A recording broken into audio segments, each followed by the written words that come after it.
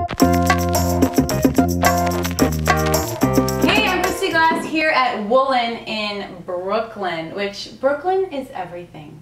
I mean, Brooklyn, every time I come up off the train, I'm like, Brooklyn. You know, it's just like the best place to be. And so please introduce yourself. Who am I with? Go ahead. I am Rachel. I am the owner and chief enabler here at Woolyn. It's been a long time trying to come up with that title. I think we hit the right note with it. So perfect. Yeah, no, I like it. So if you come shopping here, you just say yes, yes, yes. Yeah, no, I go, yes, but really, this is better. Yeah. See, this is And better. who do I have here? Introduce yourself. Well, since we're talking about titles, I'm Angela. I am the crafty mastermind behind Mollygirl I yarn. like that one It's on my business too. cards.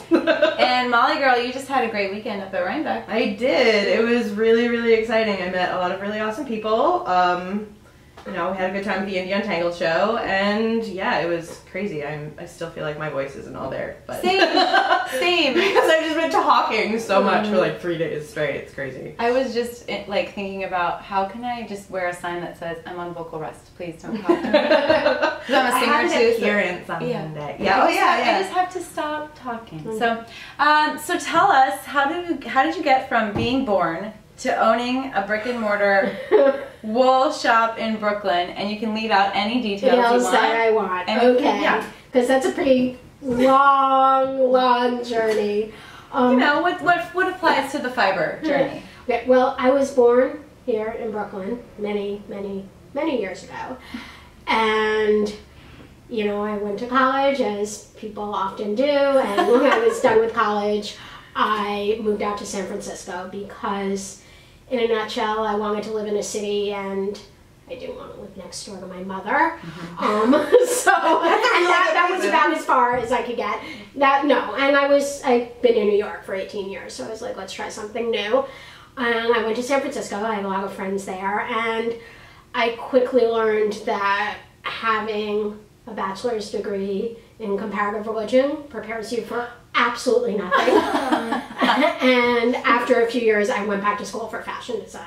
Wow, where did you go? I went to the California College of Arts and Crafts, and our program was really unique. Now I just want to go to a college. Now we want to reset. Yeah, like we're gonna do it too. Okay. Where is it northern or southern? It's in San Francisco. Awesome. They also have a campus in Oakland. But what was great about my program was it was 4 years of design, but it was also 4 years of pattern making and draping and construction. And we, you know, I, of course, as probably all of us do, weren't really into this. I learned to knit and crochet as a kid from my grandmother and mother. But when we were doing these projects in school that were knitwear based, nobody in my program could knit. And I had to knit swatches for everybody. I was like, really? You should learn this. Yeah. So anyway, fast forward, done with school, came back to New York because there's no jobs in fashion in San Francisco. And I worked in the industry both as a tech designer and a regular designer. And that was when the industry was constantly tanking. So I'd be working and I'd get laid off. I'd freelance, I'd get hired, I'd get laid off. And eventually I was like, enough's enough. Yeah. And I left it, and I was in between things, and I was spending a lot of time at a yarn store, and I was knitting, and I was designing knitwear, and I, you know, just got more and more into it, and ended up teaching at the store and working at the store, and that was many years ago at this point. It became more and more clear that this was what I wanted to do. I think everybody who's really into knitting is like, oh my God, I want to open a yarn store because it would be like the coolest thing ever. Right.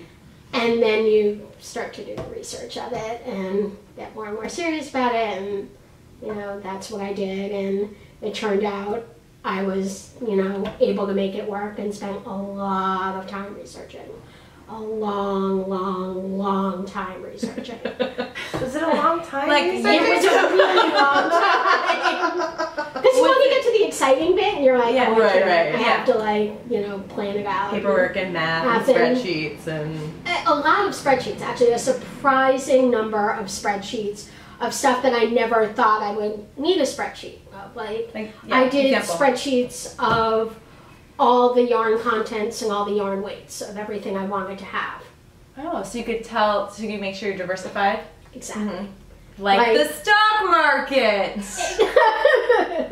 Awesome. And what else? You know, and that really kind of tells you a lot. Like, I knew instantly what kind of, I mean, I knew before I was doing the spreadsheets what kind of store I wanted, but doing all those spreadsheets kind of made it really clear how it could work and if it could work, both financially and just if there was stuff available. And so before you started on the spreadsheets, answer, what kind of store did you want?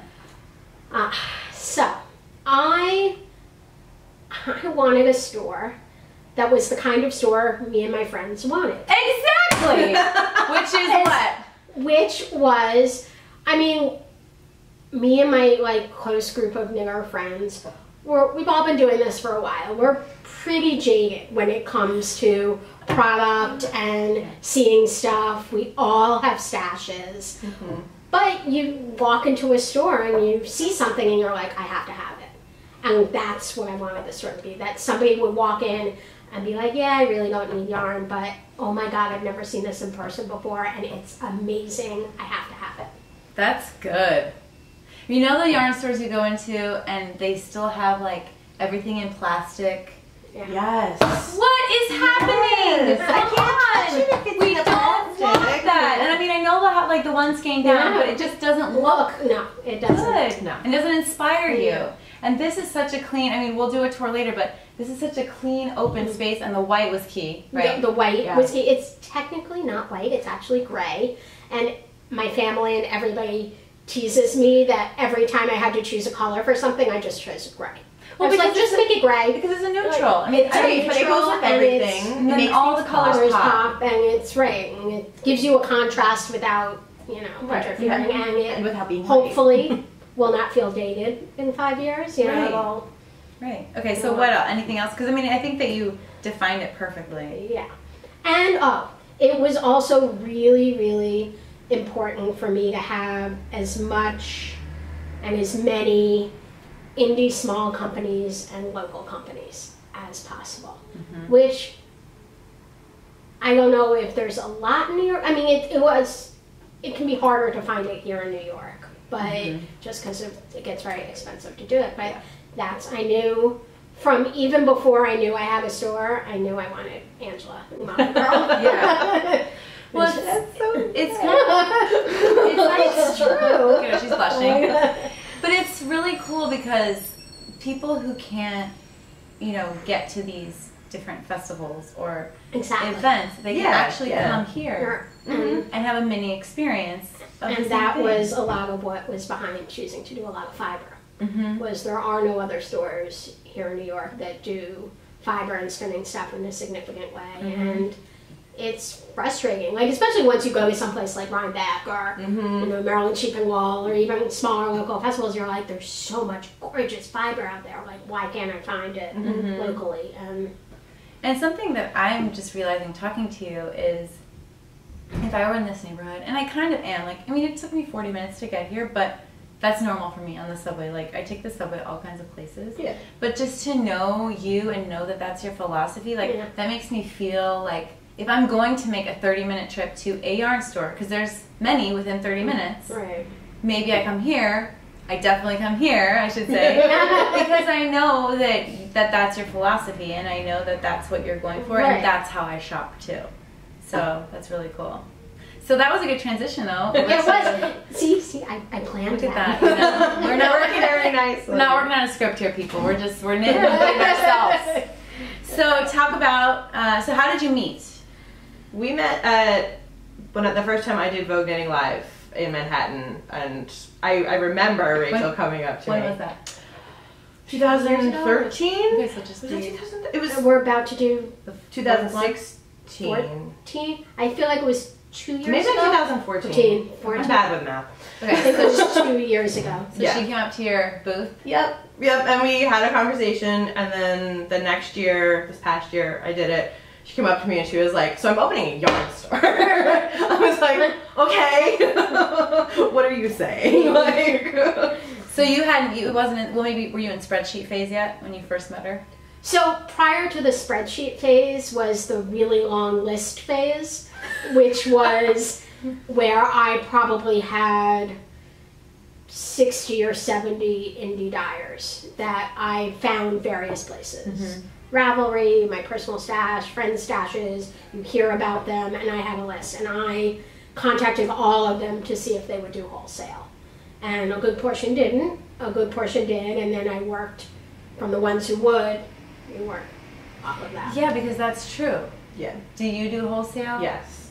And so, okay, so talk about that, because that's something I don't totally understand as the consumer. Because I'm just like, I have to save up all the money and buy the yarn. Right? So how does that work, like when you're, especially when you're indie? Well, it's a totally different, you have to be in a totally different, notice how I put my knitting because I can't talk without my hands. She couldn't, yeah. You can't, it's like a totally different mindset that you have to be in, because you're not just buying yarn for you to dye and sell, and you have to know what people want. It's, you have to be prepared to purchase, I don't know how to talk about this. Well, okay, let me ask you better questions. Do you have, so when you say, will you sell wholesale, and you say yes, right. Are you asking for very specific colorways so or it's amounts? a couple of differences between selling wholesale and Yeah. retail. One is a matter of quantity. Like Angela has to be able to give me 40, 60, 80 Right. skeins all at once. Yeah. And it needs to be one base, several bases, whatever. And she needs to be able to turn that around in something like a reasonable time that the store can use it. Like, I can't place an order, and getting it 6 months later makes it really hard to like plan. Yeah. Especially if you're ordering something that's heavier and you want it for the fall and the winter, and then I send it to you on April 1st. Right. Nobody's going to want it in June and July because it's heavier and they want it in summer things. And you're willing probably to do it wholesale because of the quantity that she's purchasing. Right. It is a quantity. That's how all production industry makes their money, is by doing wholesale. It's a matter of quantity, over profit. And she saves time, like, versus mailing out 1 or 2 skeins, doing that 50 times a week versus just sending me a big box. Sending a giant box. Or Leftovers, several giant boxes. boxes. That's happened more than once recently. So let's talk about how you got started in the business. Like, what's your, from birth to now?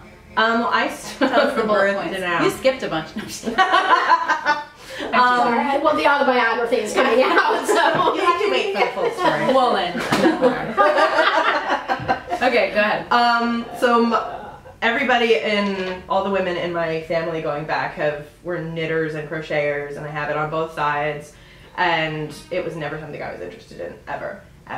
And then going into my junior year, my sophomore year of high school, somebody I knew learned to knit, and I was like, well, if they can do it, I can totally do this. And so I started knitting and knitting. Like it was a friend? Yeah.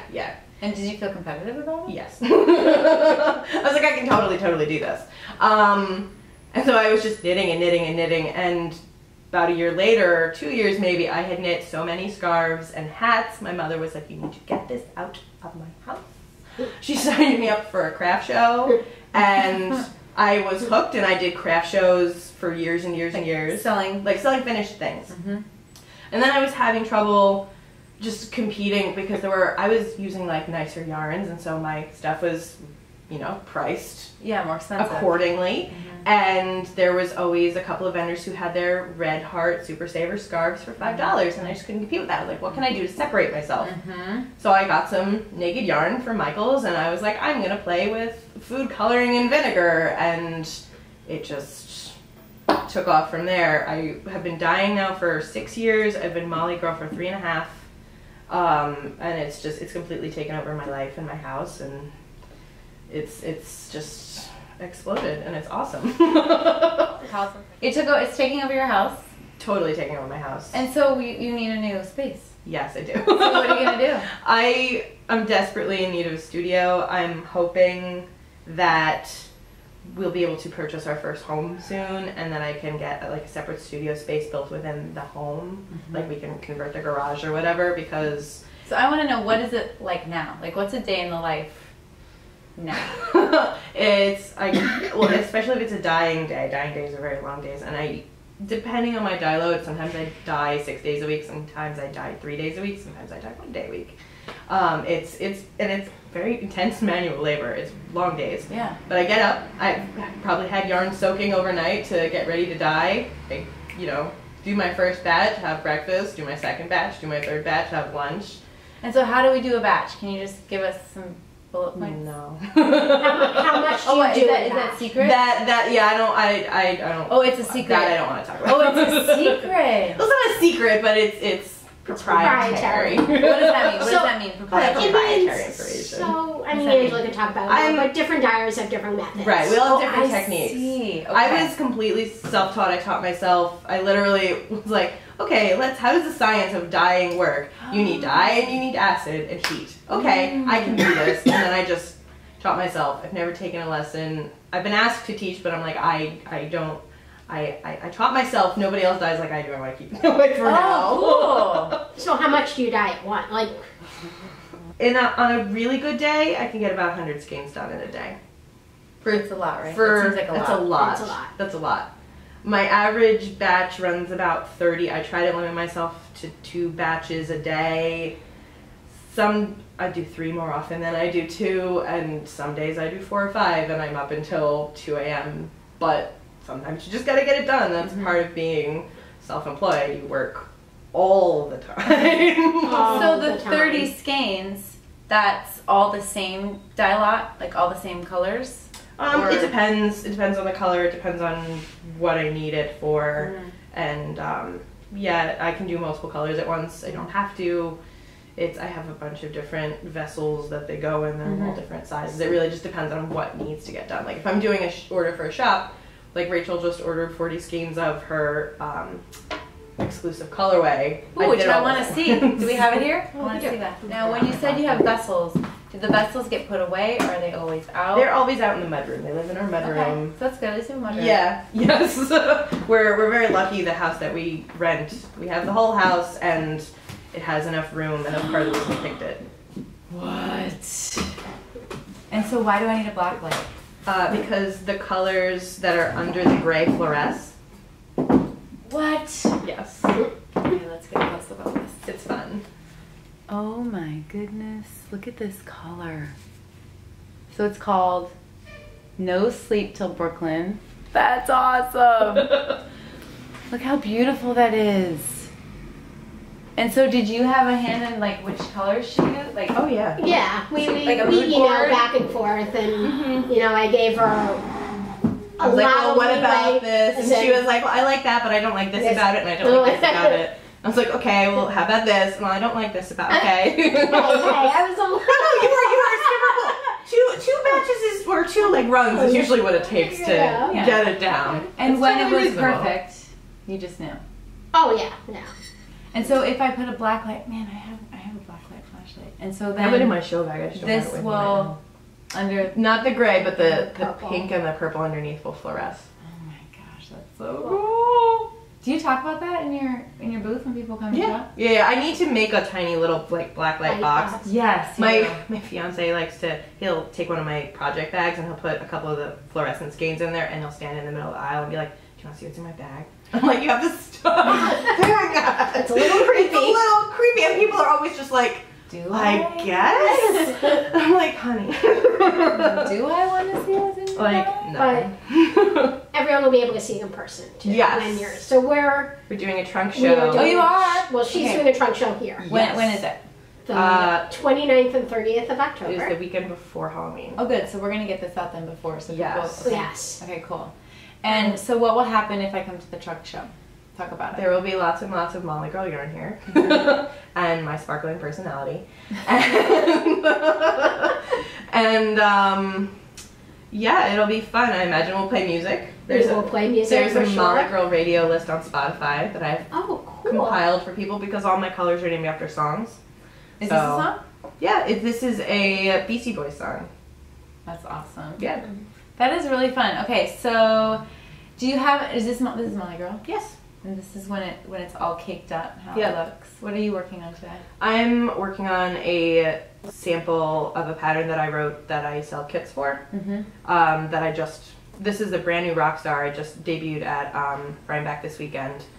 And so I had to put all the kits back together and make new samples for all of them. And it's, fun because I get to knit with my own stuff, and I don't usually get to knit with my own stuff. Yeah. That's the other thing. When you own a store or own a yarn company, basically all your knitting time is samples. Right. You do not make something that's not a sample. Yep. Can you choose 1 month a year to be like, this is my month? No. I mean, I have concurrent projects going on. Like, I had ankle surgery in June, and so while I was recovering, I started a big, giant, bulky sweater. And so I have it comes down to here now, and I haven't been able to work on it since I was able to start working on other things again, because it was just stuck in that back and forth and back and forth and back and forth. Yeah. So once I, maybe over Christmas, I'm going to work on it again. Yeah. I mean, everybody shows them. My life is not like this at all, but I do have certain deadlines for things, either as gifts or I work with Librarian Yarn, so I'll have deadlines there.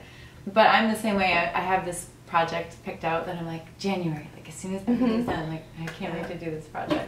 What are you working on? This looks awesome. I am working on, it's called the Greta hat. It's a colorwork hat, and it's a free pattern that comes with the Lux Adorna little kit. And she changed her name. Cute. She used to be Pepperberry? She used to be, she's Pepperberry. The first year we met at Vogue, she was there. And she changed it. And she threw me off a little bit. I know, and she kept her logo though. This hat is designed to go with this kit. Oh, it's so pretty. I have a kit of hers for I think it's called the Lila Cowl. I don't know if you've seen that. Is it the? And it's I think it's a kit kind of like that. And it's actually a lot of these. It's kind of like these colors, maybe that one. Yeah. And I got stuck on it and then put it down. I need to pick it up again. Yeah. Yeah, but I need to because I'm a little better at knitting now, so I think maybe I'll understand it. Yeah, again. that's always the way it is in knitting. Yeah. Like what confused you a year ago, you pick it up again, you're like, why did I have problems with that? Yeah, exactly. So I love her stuff. Her stuff's great. And people feel, I think sometimes like cashmere is such an investment. And it's nice that there's a kit. It feels less. And you get a ton of colors with it. Yeah. And you're going to use it all and not have all these little leftover biddies. And you're like, well, I have to use them because they're cashmere. And I love this. So this is a sample for the store. Yep. Yep. And so you knit everything I see you knit. I personally did not knit everything. I knit most of it, but not everything. Now, do you guys want to leave us with any closing thoughts before we go on a little tour of the store? Anything? No. I'll put all your links down below, so you can check down below for links and stuff, and about the trunk show. And if someone is watching this who wants to open a store or start what would you call it? An indie dyeing business. An indie dyeing business. Yeah. Would you have one bit of advice for them? I mean, you've given a lot of good stuff so far. Yeah. But maybe one parting tip. It's don't do it. No, it's make sure you do the math first. That's yours too. It's a lot of and you really have to be careful because it's one thing to just go out and buy a bunch of naked yarn and start dyeing it, but you have to, if you really want to make money off of it, you need to watch your profit margins like a hawk. You need to make sure you're not spending too much on this and not enough on this, and you have to start out paying yourself, because if you don't start out paying yourself, you're never going to pay yourself. Right. Yeah. Because you put all your money back into the business, and if there has to be a percentage for you. Right. I mean, even if this is fun, we're not doing it for fun. Yeah, this is our job. There was somebody I talked to once, and he's like, our job. He's like, if you're not making money off of your hobby, then it's really just a hobby. You can't call it a business. It's a hobby if you're not making money off of it. Exactly. And I think it was Michelle Wong. I was watching one of her videos, and they were discussing the free pattern phenomenon on Ravelry, and just sort of how some people, I think they have this complex that it's just a hobby, but you have a talent and you have a skill, and so charge for your pattern. Even if it's $3, spend the time, make it as good as you can make it, and then charge for it. Don't put something out there just because you can and charge it for free. Like, and I mean, I get like free pattern with the kit. Like I totally get that. It's different. And you can also buy the pattern. Right. You know, if you don't buy the yarn. It's just that if you buy the kit, you get it. You get the pattern. So so I like that, and I think that I think this industry is growing. Would you agree? Yes, this industry is growing. It's definitely growing in different ways than it was growing 10 or 15 years ago. So we need to like make it not a hobby. Yeah. Hobby and ask for payment. Get paid, guys. Yes. Have fun. Teachers need to get paid. Yarnies need to get paid. Designers need to get paid. Dyers like to get paid sometimes. And shop local and shop small. I'm all about support small businesses, support local businesses, shop small. And that's honestly, it makes a difference. That's where you find the cool stuff. Yeah. So I totally believe that. So thank you, ladies. Thank you for having us. It was a pleasure. Thank you for hosting. Yeah. Well, thank you for hosting. And let's go on a little tour of the shop. Yeah. Sounds good. Let's do it.